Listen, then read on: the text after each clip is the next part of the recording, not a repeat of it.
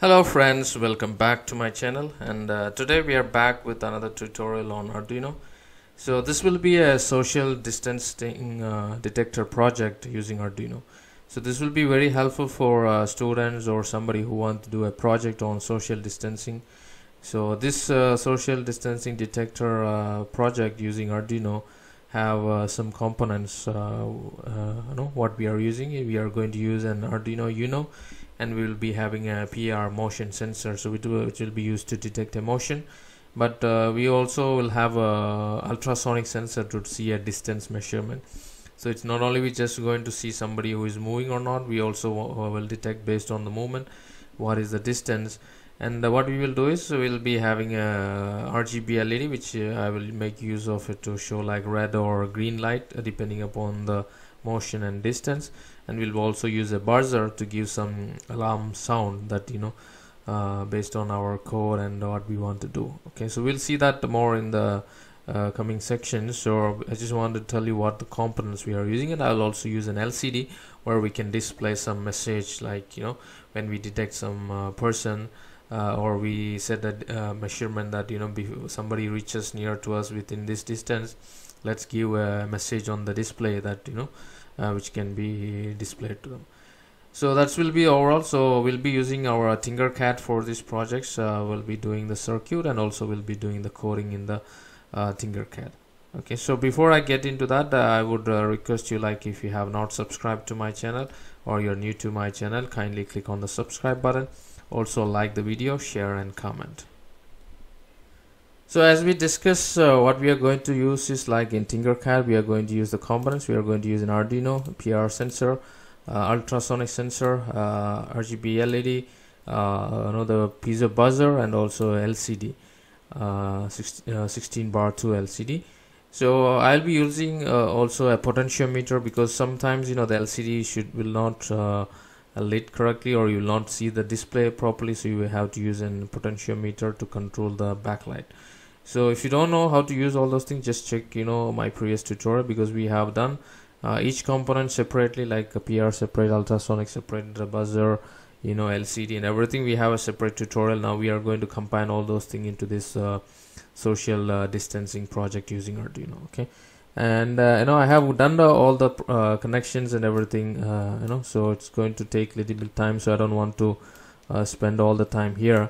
So if you see, what we are going to do is we are going to connect the PR sensor first. So what we are going to use, I'm going to connect the PR sensor pin. So this will be signal pin. So in actual PR sensor, sometimes the middle will be the signal. Okay, so you have to check what will be the pin.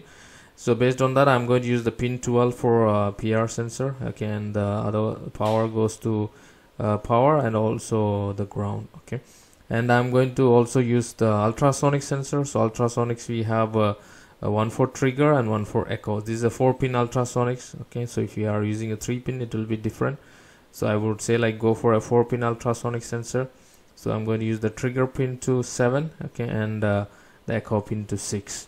And the same power and ground goes to those pins. Okay, and since I want to use an RGB LED, so RGB LED, you have 4 pins, one for red, one for cathode, one for blue, and one for green, right? So cathode goes to ground, and rest of the pins goes to respective place. Since I only want to use red and green, I'm going to use just those pins alone. Okay, I'm using a 220 ohm resistor.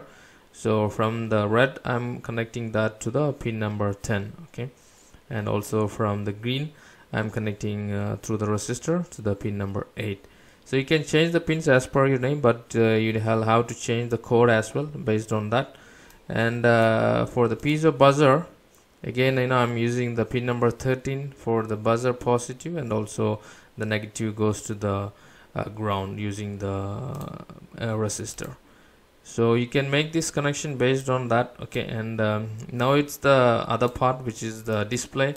Okay, so as I said, if you don't know how to set up display, you need to check my previous tutorial on that. Okay, so display, if you see, they have a lot of pins, connections.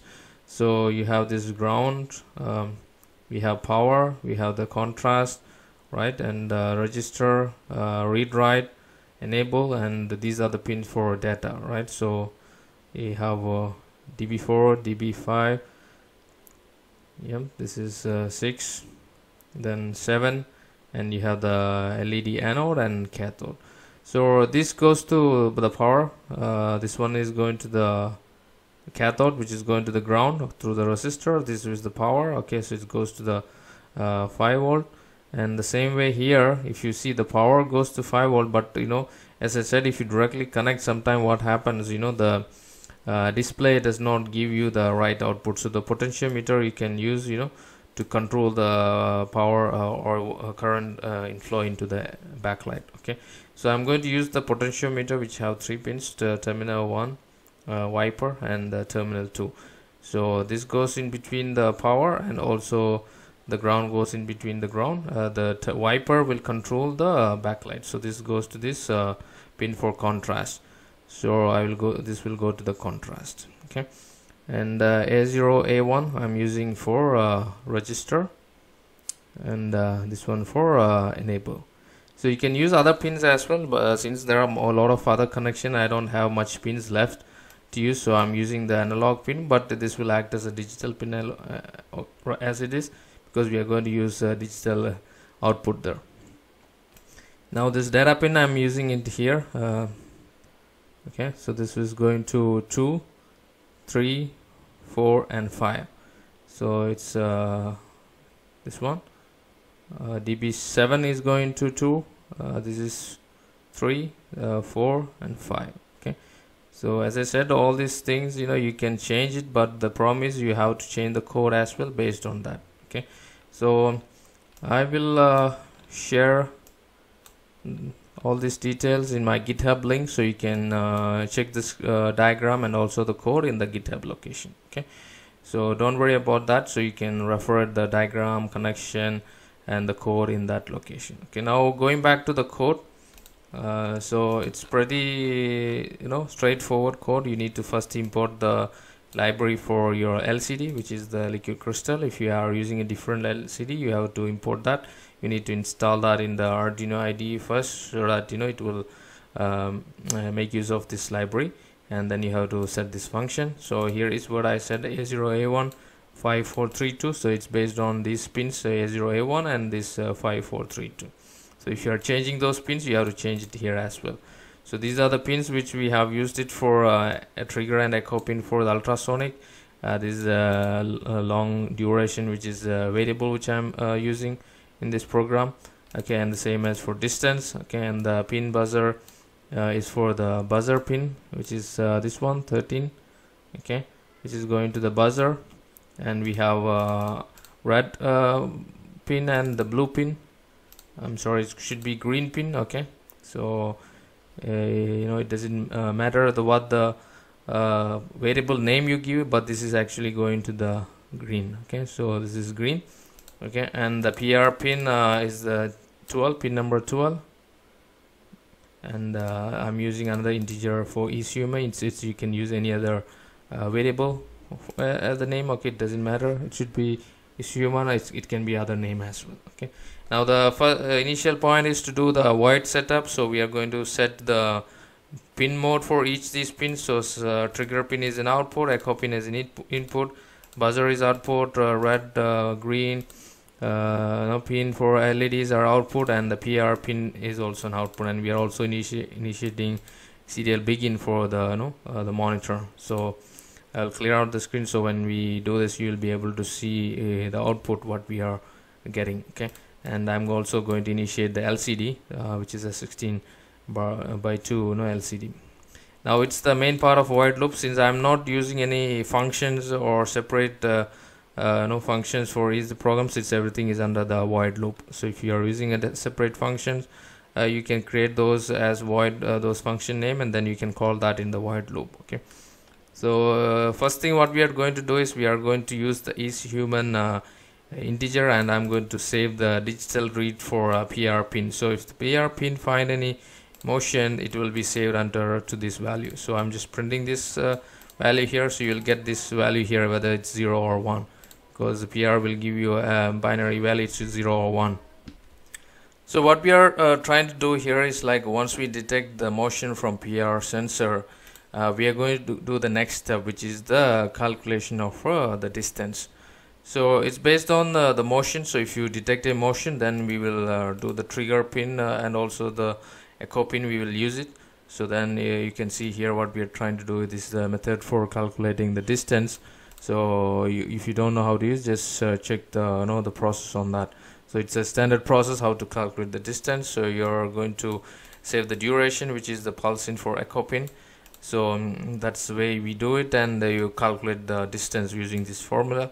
And I'm going to print the distance here in the centimeter. Okay, so that's also, we will see it in the serial monitor, like how much is the distance. And what we are doing is, like, in this loop, what we are trying to do is, if there is a motion and if the distance is less than 200 centimeter, so you can change the value as per your needs. So for this tutorial or this example, I'm showing, like, if it's less than 200 centimeter, I'm going to send you a message that the LED will be turned into red, and also the buzzer will be giving you a alarm sound, and also you'll be getting something on the LCD as a message, like stay away, that you are less than 200 centimeter and you are near to that person. So that's what we are trying to say. Like, if somebody is reaching to some point, and if it's less than 200 centimeter, you'll be getting a beep sound, and also the LED will start showing red light, and also you'll get a message on the LCD as stay away.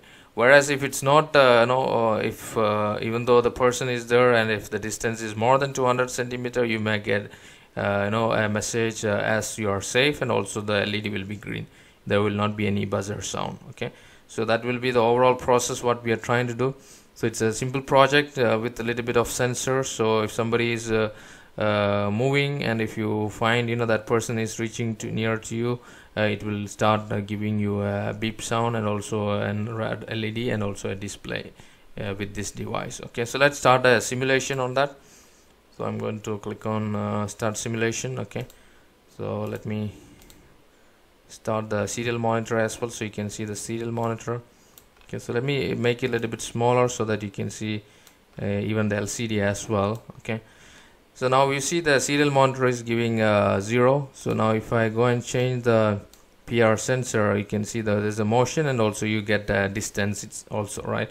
And if you see the LCD, it's green now, because we don't have any the distance is greater than 200 centimeter. So let me do it again. You can see it's more than 200 centimeters. So because of that, the LCD is green, and you can see on the the LED is green, and also on the LCD you are getting a message like you are safe, right? Now let's do again, and let's do the ultrasonic sensor. And if you see, you will be getting a beep sound, and also the LED was red, and also the message on if you see the LCD is red, and if you see the message on display, it's stay away, right? So you got 3 things. One, the LED was red, the beep sound, and also the LCD as a message stay away. You can see the serial monitor, it will show you the output.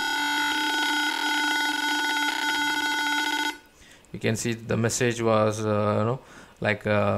coming because of the distance, which is only 130 centimeter, which is less than 200 centimeter, which we have set.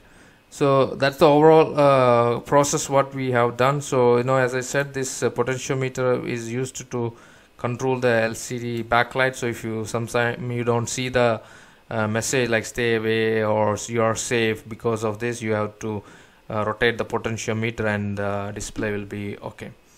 So that's why the reason I have used the potentiometer. Okay, so if you don't want to use it, you can try out. Sometimes it works, sometimes it does not work. Okay, so I hope this is a useful project. So I think this will be very useful for people who are trying to do some project on social distancing.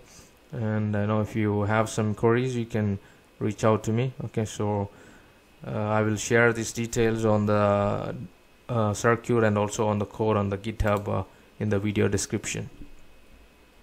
So I hope this is an informative tutorial for you, and please click on the subscribe for more videos, and I hope it's a useful tutorial for you.